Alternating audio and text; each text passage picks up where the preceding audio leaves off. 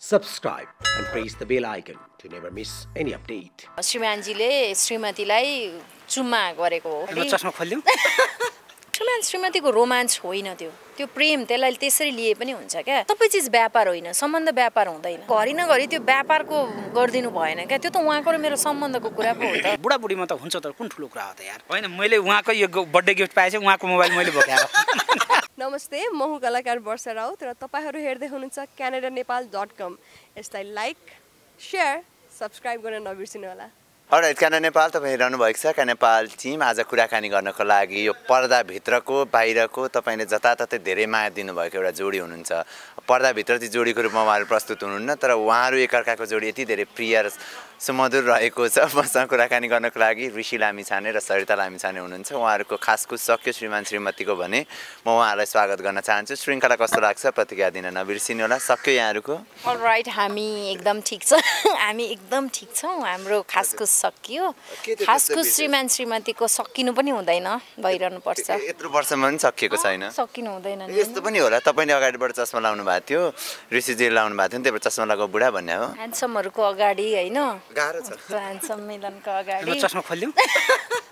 खोल्यो भने खोज्या हो। हैन लगाउँ के गरौँ? होइन अब उहाँको मेरो म त केही चल्दैन यहाँ यो श्रीमान श्रीमतीको बिचमा मेरो केही पनि चल्दैन। लगाइरहेको थिएँ के लाइरहनु भएको थियो? चस्मा। ओके, सो के छ यहाँहरूको हालखबर? देश विदेशका यी सबै टुरहरू सकिसके यहाँहरूका? कता कता घुमिरहनु भएको थियो? अब सक्यो, स्वदेशमै हो? अब छ फेरि एउटा एकदम नियर फ्युचर होइन, अहिलेलाई चाहिँ स्वदेशकै छ। सो ठिक छ, हाँस्नु त हाँस्नुभयो, कम बोल्छु भन्ने हुन्थ्यो कि आज हामी साला भेना गफ गर्छौँ यहाँ होइन हामी। सो के छ यहाँको हालचाल? यति राम्रो श्रीमतीले तपाईँलाई चुप गराउन सक्छन् कि सक्दिनन्? रोबोट जस्तो नबोल्नु भने होइन त? उहाँ नबोल्ने, तपाईँ र म बोल्ने। ए त्यस्तो म बोलौँ? ए ल भन्नुहोस्।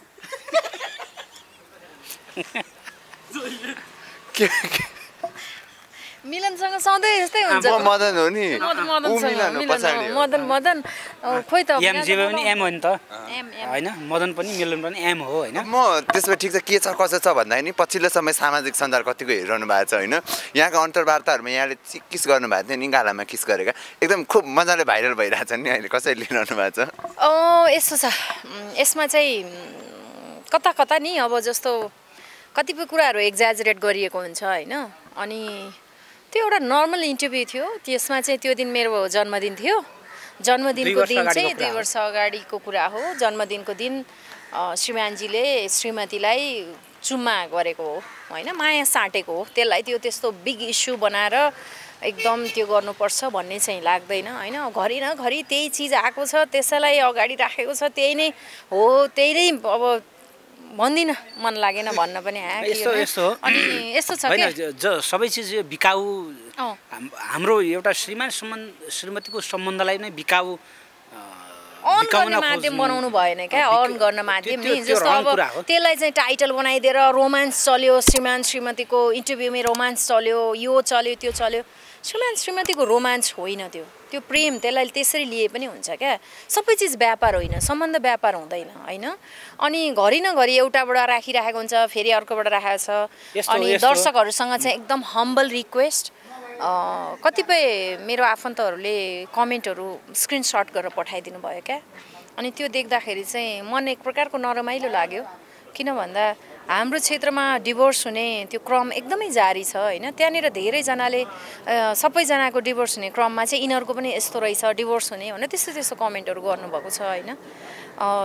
मान्छेको जीवन हो, जीवन चलाउने कसरी भन्ने कुरा आफ्नो कुरा हो।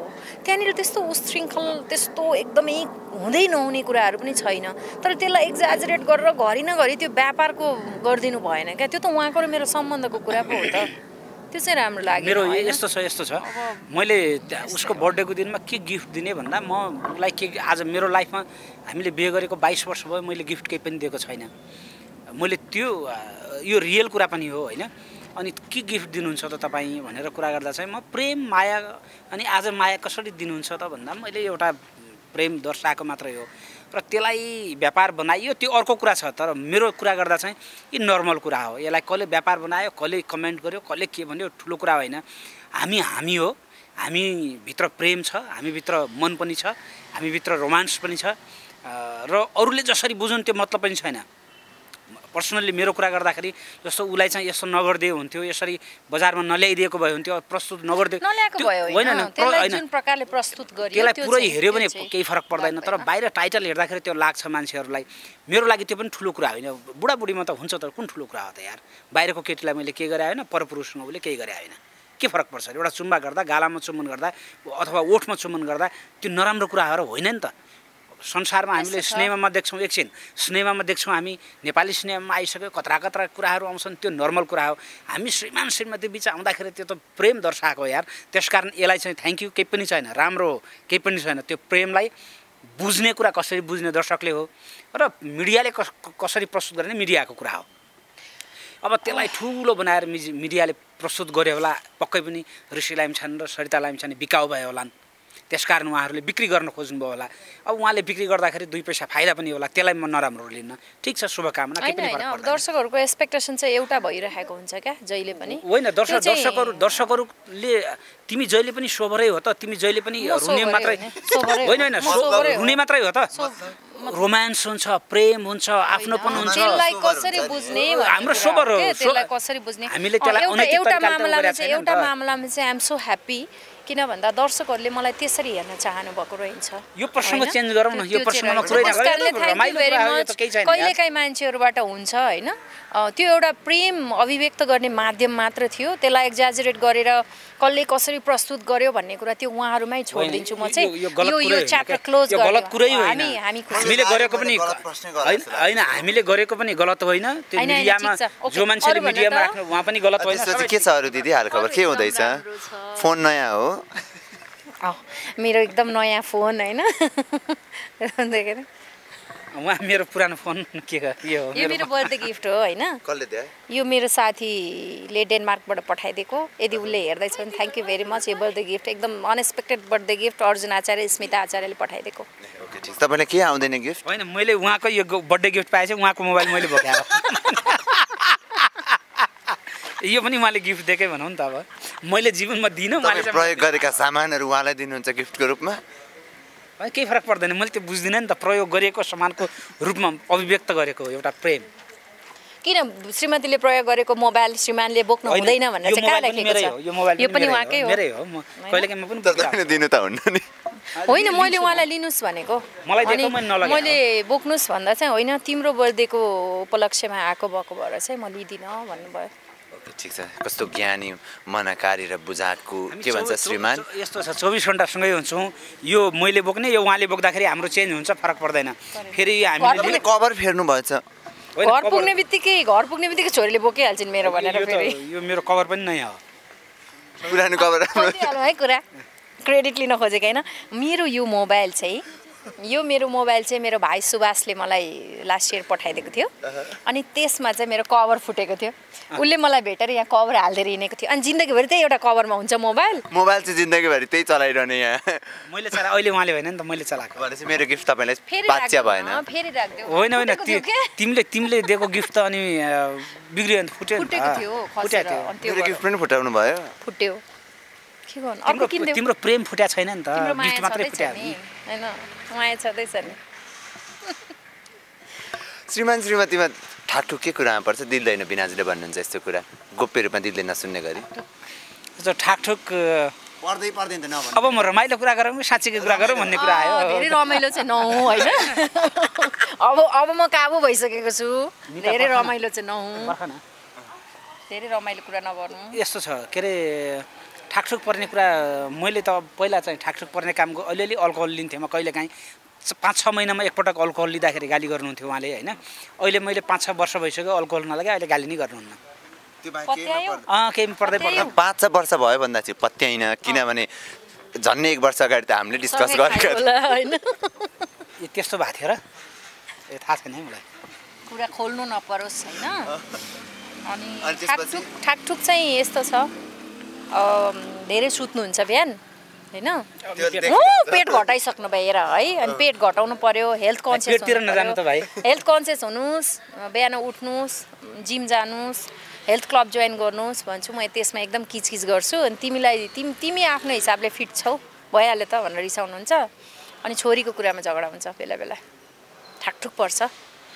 तपाईँले त राम्रै कुरा भन्नुभएको रहेछ त हेल्थ क्लब जानुहोस् फिट हुनु गइरहेको छु म हेल्थ क्लब पनि गएको छु घरमा मेरो त्यो के अरे दौड्ने मेसिन पनि छ यस्तो छ नि त त्यहाँ पनि दौडिरहेको छु ट्रेडमिल छ हैन तर है, सपनामा गर्छु सुन्नुहोस्, सबै यस्तो छ त्यो के छ अरे भने मोटो मान्छेले अथवा म हेल्थ कन्सियस हुन्छु भन्ने मान्छेले चाहिँ अब घरमा एक्सर्साइज गर्ने सामानहरू ल्याउँछ अरे अनि त्यो ल्याइसकेपछि त्यो ल्याएपछि बोसो डराइहाल्छ अरे त्यही भनेको छ उहाँको पनि त्यही भएर डक्टरले मलाई त्यही भनेको थियो अनि ल्याएर राखेको छु चलाउँदिनँ त्यो ट्रेडमिल डराइरहेको छ उहाँसँग अहिले घटिरहेको छु नि त सास पनि फेरिरहेको छु एकदम पेट पनि घटिरहेको छ सास पनि पर्छ एकदम फेरिरहेको छ हैन राम्रोसँग फेर्नुहोस् सो अब यहाँहरूको सहकार्यमा नयाँ काम के हुँदैछ मलाई यो खासमा फ्यामिली इन्टरभ्यू कति धेरै लिइसक्यो अहिले भर्खर 5 मिनेट अगाडि हाम्रो गुरु तुलसी घिमिरे दाइसँग भेट भयो हैन अब तुलसी दाइ हामी मिलेर केही गर्छौं के गर्ने कुरा भयो तर के गर्ने भन्दाखेरि चाहिँ अहिले चलिरहेको ट्रेन्डको पछाडी दौडिने कि त्यो ट्रेन्ड भन्दा हटेर अलिकति अर्को काम गर्ने कि एकदम कन्फ्युजन हामी मात्रै होइन हामी ऋषि लामिछाने सरिता लामिछाने मात्रै कन्फ्युजनमा छैनौँ कि धेरै चलचित्र कर्मीहरू चाहिँ कन्फ्युज भइरहेको बेला जस्तो लाग्छ क्या के गर्ने स्टारको पछाडी दौडिने कि हैन अथवा कन्टेन्टको पछाडी दौडिने कि हामी के गर्ने भनेर धेरैजनाहरू कन्फ्युजन भइरहेको बेला छ त्यो कन्फ्युजनको बेला चाहिँ हामीमा पनि छ हाम्रो एउटा ड्रिम प्रोजेक्ट रेडी गरेर बसेको छौँ सबै प्रोजेक्टहरू आफूले सोचे जस्तो होलान् नहोलान् होइन समयकाल परिस्थिति के हुन्छ त्यसलाई सोचेर काम गर्ने भनेर बसेको छौँ तर समय यस्तो भइसकेको छ कि राम्रा राम्रा सिनेमाहरू पनि नचलिरहेको छ होइन के चल्छ भनेर कसैले पनि बुझ्नै सकिरहेको छैन अनि सिनेमा बनायो चलाउनलाई गाह्रो छ यो एक प्रकारको डर नै भन्नु पर्यो होइन के गर्ने कन्फ्युजन डर त्यो सबै चिज छ डर मात्रै भन्दा पनि अब हामीले के गर्ने कन्फ्युज पनि होइन डर पनि होइन एउटा अब केही न केही राम्रो काम गर्नुपर्छ है भन्ने एउटा त्यो सोच चाहिँ पक्कै छ त्यो सोच हो र त्यो ऊर्जा आउँदैछ बाकी अब हिजोको ऊर्जाबाट अझ नयाँ केही गर्ने ऊर्जा के काम त गरि नै रहेका छौँ हैन दृष्टि आइरहेछ एभ्री विक ट्रेनिङमा परिरहेछ दर्शकहरूले एकदम माया गरिरहनु भएको छ हैन अनि न्युज 24 मा काम गरि नै रहेछ आमा आइ नै रहनु भएको छ हैन अनि हामी काम चाहिँ निरन्तर गरिराखेको छौँ तर वाउ भन्ने काम चाहिँ फिल्म चाहिँ आउला हेरौँ आशा मेरो विचारमा 1 महिना 2 महिना भित्र केही न केही हामी तपाईहरुलाई बोलाएर प्रेस मिट गर्छौँ केही न केही भन्छौँ ठीक छ हामी पनि 1 महिना 2 महिना पछि फेरि सोध्छ अनि फेरि भएन भने हैन एक टाइम होइन हामीले भने डेट नटोकौँ न हामी चाँडै खबर गर्छौँ न फेरि खोइ त 1 महिना पछि भएन खोइ त 1 महिना भनेको थियो अनि सबै चीज भन्ने बित्तिकै कहाँ हुन्छ र नहुन सक्छ नि त 1 महिनाको ठाउँमा 1 वर्ष पनि लाग्न सक्छ ठुलो कुरा हैन तर यहाँ 1 वर्ष मात्रै होइन ऋषिजी हैन यहाँ भनेर 2-3 वर्ष लगाउने मान्छेहरू पनि नजिकै हुनुहुन्छ तर गर्नु भएको छैन अहिलेसम्म सुनेको छैन उसले अनि उसले सुनिसक्यो बुझिसक्यो हैन कुरा बुझिसक्यो सो हामी खासमा हतारमा इन्टरभ्यू लिइरहेको छौँ धेरै बेर पनि कुराइन मैले आई थिङ्क श्रीमान श्रीमतीको रमाइलो उत्तिकै कुराकानी भयो खासमा एकदम मजासँग बसेर गफ गर्ने माहौलै मिलेको छैन हाम्रो हामी मिलाउँला हैन पहिल्यै हाँस्न थाल्छौँ हामी पहिला आज जस्तै घरमा आऊ फेरि पनि लड्नु पर्छ गरौँ न त्यति बेला चाहिँ क्यामेरा हामी स्ट्यान्डमा राखौँ हैन हामी त अनि भइसक्यो टाइपड स्टिङ सबै छ अहिले तय गरौँ क्या हामी आज चाहिँ यो कुरा गर्छौँ हामी यति धेरै जोक गर्दैनौँ हैन उल्टा पाल्टा कुरा गर्दैनौँ जोक जति सक्यो गर्नुपर्छ मेरो जहिले पनि मान्छेमा पीडा छ दुःख छ केही न केही मान्छेले मिसिङ भइरहेछ लाइफमा त्यो भएको हुनाले मान्छे जति सक्यो हाँस्नुपर्छ जति हुनु सक्यो खुसी हुनुपर्छ म चाहिँ कमेडी गरिरहने हो रमाइलो गरिरहने हो फिल्म घोषणा गरेका 3 वर्षमा बनाएनन् अरे मान्छेले फिल्म तिमीलाई भनेको तिमीलाई उहाँलाई मात्रै पनि होइन अझ उतापट्टि अरू डिरेक्टरहरू पनि हुनुहुन्छ हैन एउटै हो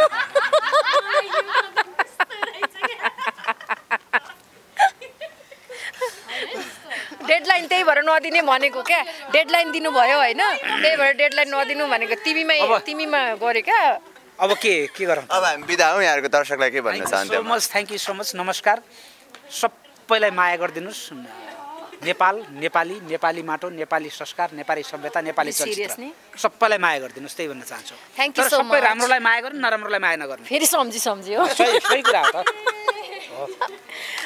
धेरै धन्यवाद हामीलाई माया गरिदिनुहुन्छ हैन तपाईहरुकै हातमा हुन्छ हामीलाई सही बाटो देखाउने गलत बाटो लाग्दा गाली गर्ने तपाईहरुकै हातमा हो हामीले राम्रो काम गर्यौं भने चाहिँ आवाज भनिदिनु होला नराम्रो काम गर्यो भने गाली गरिदिनु होला धेरै धन्यवाद धेरै सबैलाई नमस्कार सरिताजीलाई धेरै माया गरिदिनुस् त्यही पनि